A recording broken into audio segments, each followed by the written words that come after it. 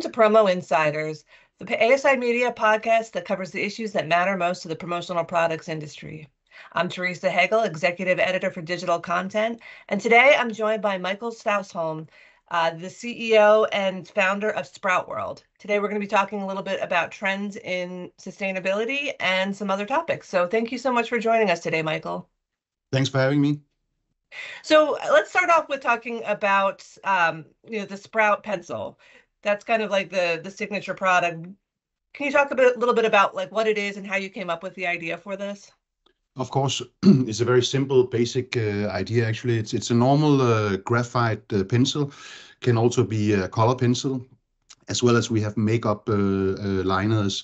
But the idea is that you write with your pencil like you normally would, and at the end, in the end you have a stop left, and you normally throw that stop out.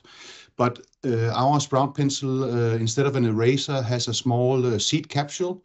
So what you do is once you reach to the stop level, you simply plant the stop, just cover the capsule with soil. First time you water it, the capsule will dissolve and out will come the seeds, and then you take care of it like any other normal plant. This one is actually my business card, has my name, and I don't think you can see it, but it has my name and my title, as well as it shows that this one contains spruce seeds. So you can actually grow your own Christmas tree from this Sprout pencil. Nice. So do you include when someone gets the pencil, do you include instructions on how to plant it or how to take care of the seeds? Yes, normally they are sold together with as what we call a single card, which is a card where the pencil is attached and where you can there's a QR code you can scan, but there's also planting instructions on it. Okay. And where did the idea for this come from? Originally, the idea came from some young students at MIT in Boston. They put it on Kickstarter.com looking for funding. Where I got in touch with them and made a deal to sell and distribute the product in Europe. I thought it was a great idea to show what sustainability is all about. The whole thing of using a product for its original purpose, and instead of throwing products out, you, in this case, literally give it a second life by planting it. So I thought it was a great product, made the deal with them to sell, distribute, and within a year, back in 2013-14, I purchased the IP. We have a global patent for writing instruments you can plant, and acquired all the rights, and they went on to other projects. They were robotic engineers, actually. Okay, so there was a little bit off the beaten path for them. They wanted to build robots, not pencils you can plant. So obviously, the product has like a great sustainability story, like you're talking about with the second life when you plant the stub. But what are some of the other ways, Sproutworld itself is promoting sustainability? In a lot of ways. I mean, sustainability, which is a very broad expression, is in our DNA. Is part of everything we do. When we take down one tree to make pencils from, we can actually make 175,000 pieces of Sprout pencils from one tree. All the pencils are FSC, PEFC certified, meaning we must plant at least one, often more, trees instead of the one we cut down. So we cut down one tree, we plant we make 175,000 pieces of Sprout pencils, which can then potentially be planted into 175,000 pieces of new spruce trees or basil plants or whatever.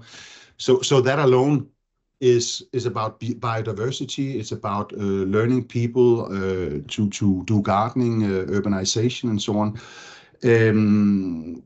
We also, in addition, our main production is in Poland, in Europe. We also have a production in Pine City in Minnesota. But in Poland, we have our own forest. We recently planted 12,000 trees, which are never going to be used for pencils. They're just going to grow for the next 30 to 50 years, absorbing CO2, and then one day they'll be too old. But simply to give back where we take in addition. We are also a B Corp member, Hmm. of course, which is great. It's a great stamp on our company. And we are, for instance, we do LCAs, life cycle analysis, on all our products, every Okay. single product, to make sure that everyone can see how they're made, where they're made, and so on. And And those we are help also you to determine if there's areas where you can make things more sustainable or kind of lower emissions on different things. it certainly it helps us to show that. But the thing is that we have our main production in Europe, and we Hmm. have our secondary production in the US, in Minnesota, and we source everything locally. So for our production in the US, we source the wood from the US, we source the seeds from the US, and we do the production, assembly, engraving, everything. So we don't import anything from, say, China Hmm. to make our production. We produce where we sell to Okay. shorten the delivery and the impact, right? So when we do the LCAs, it it always shows us that there's very little extra we can Yeah. do, so to Yeah. speak. Right. Right. So that's an important part. So, as far as like the promotional products market as a whole, where do you think we are in terms of sustainability? I know, I feel like it's something that's talked about a lot more in the US than it was a couple of years ago, but I also think there might be, a lot of greenwashing going on too. So I'm just curious, how do you think the market is looking? Are we heading in the right direction? Is there a lot of greenwashing? Are we still, I imagine we're still kind of in the US farther behind where Europe is, but what is your sense of that? A little bit behind, at least some countries in Europe. But what I've seen in the past few years, especially after COVID, is a lot of development in the US, with a lot more focus on sustainability and natural products. I still see, and I've been a part of the promotional industry for 20, 25 years. I still see a lot of products being sourced in China and in Hmm. Asia. It's like 80-90% of all the products, actually. And I think that's a big problem. The problem is that the promotional industry is very often, unfortunately, going for quantity rather than quality. You rather sell 20,000 plastic ball pens than 1,000 pencils in cases. But I see that changing, and that's the Hmm. good news. And that's because all the big corporations, starting from this year, next year, they must do non-financial reporting, meaning they must document their CO2 impact on everything they purchase, meaning that they must demand from the suppliers, including the promotional industry, to document, to have LCAs, to be part of the science-based targets, going towards net zero and so on. So a lot of things are happening, but I still see a lot of, unfortunately, greenwashing. A lot of companies talking about sustainable products. I mean, what is that? Right, right. You have to Uh, kind of back it up with actual data to show that this is a lower impact than, a traditional product or something else. Yeah, and very importantly, when talking about sustainability, for many years, it was a marketing game, unfortunately. It was a lot of talking, but today we are moving towards a much more data-driven process. So sustainability is not about talking, it's about backing up with data. Okay. So that obviously that's probably one of the big trends that's going on with sustainability. But what do you see as some other trends that are going to be coming up in the future? Whether it's just like this year or in the next, 5 years, what should companies be prepared for? I think what we are seeing and what we are starting to see also, because we've seen a supply chain crisis, issues under COVID, but also following with the logistics and so on, we are going to see much more production moving in country. For instance, in Europe, we'll see much more production in Europe. In the US, we will see much more production in the US, because that's the only way we can control and make sure that products are what we say they are, and we can guarantee quick deliveries. I mean, Right. from our facility in Minnesota, we can ship within a few days or a few weeks, where from China it would be months on, right? Right. Right. So I mean, there's the sustainability piece of having fewer emissions because it's traveling less, but there's also, it's good for your business because you can get it quicker. So there's like kind of a double benefit.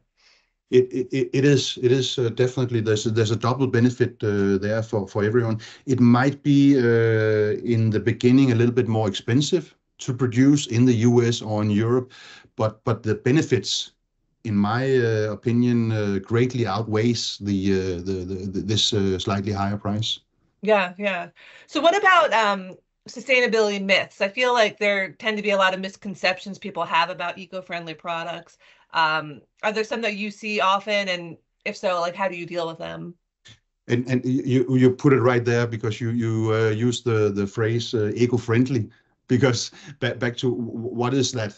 Yeah. That term is being hugely abused in marketing, Hmm. because there's no data behind. It's just eco-friendly.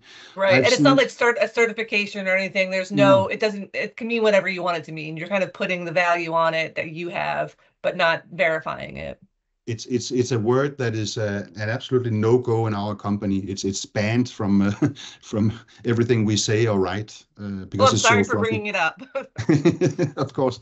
No, but it's a very good example of where we are heading, because Yeah. eco-friendly is, sorry to, I have fantastic marketing people myself, but it's a marketing expression that is very fluffy and sounds good, but there's no backing, there's no data behind. So it's really very much illustrating where we are heading. We're heading away from that towards the data-driven backup. So what about the term sustainability? Is that kind of a no-no too, or do you still are you still okay with that term? Because I don't that doesn't really have anything to back it up either. No, no, no, you're absolutely right. And the problem is, there's not that many words to replace sustainability. Right, right, And the problem is that also for me, for us, is if we don't use the term sustainability about what we are doing, then we can use other words, but people may not relate to those other words. So in terms of, say, marketing, for instance, we must use a word like sustainability, because that's what people are searching for right, online, right, with Google, for instance. right.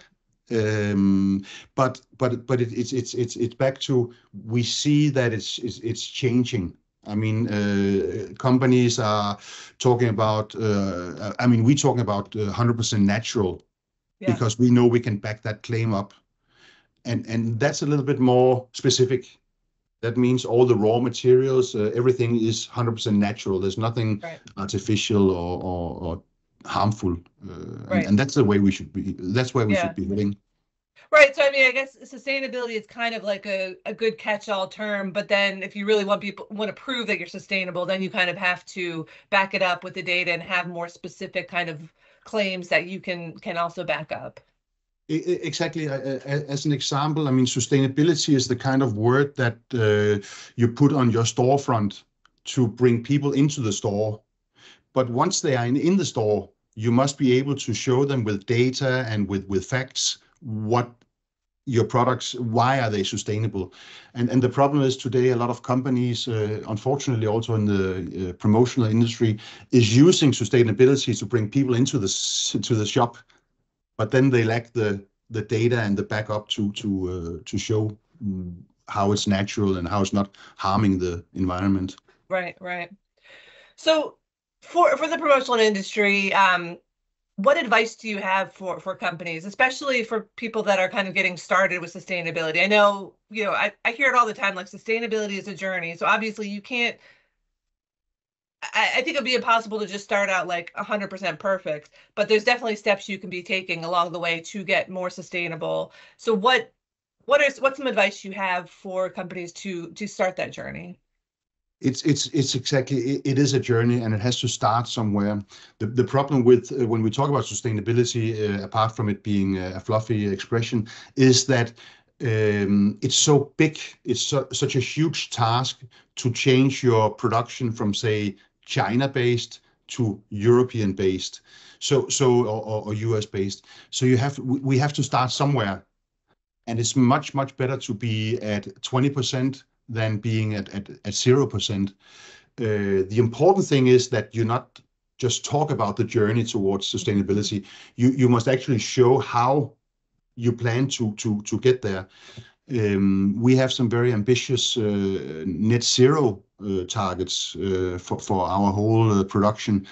And right now, with the way the world is and with the technology available, it's impossible to become net zero for anyone. Anyone who tells you that they're net zero, that's not true.